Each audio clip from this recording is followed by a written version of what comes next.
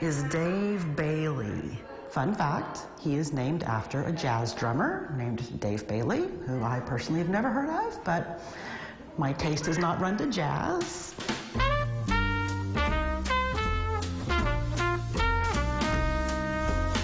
He is about 5 years old and loves to be held and petted. He's very talkative. He will tell you a story if he gets an opportunity.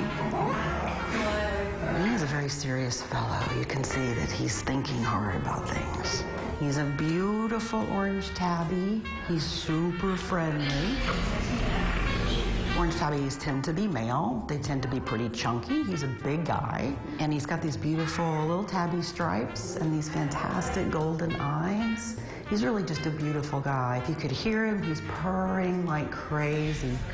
He really thrives on affection, and he likes to be where the action is. He'll hang out wherever people are, kind of wants to chill with you. Dave is FELV, or feline leukemia positive. And that means that he's got a disease that messes with his immune system, and it's really contagious among cats. So he would have to have a home that there are no other cats in. Having that disease does not keep him from living a full life and being a great, sweet, friendly housemate. He does love people. He wants to be with people.